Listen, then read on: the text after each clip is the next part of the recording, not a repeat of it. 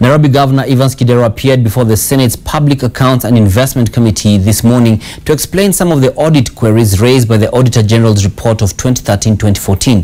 Kidero was asked to explain how much money the county government had generated in revenue collection and the systems used to transact the business. Kidero appeared before the committee despite warnings by the Council of Governors to ignore the summons by senators until sanity is upheld and their integrity protected.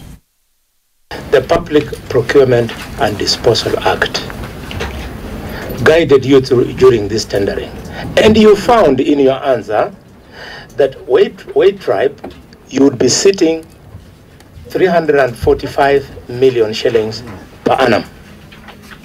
You went on and gave them the contract, when in fact, if you had given Virtual Mobile or Craft Silicon, you would have seated only 191 million.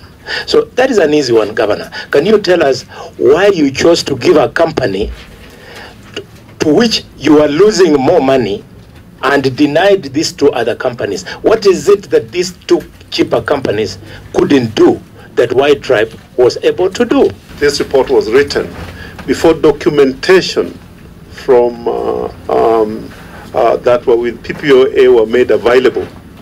And Chairman, the responses we are giving is that you cannot bring people who have not participated in a tender to participate.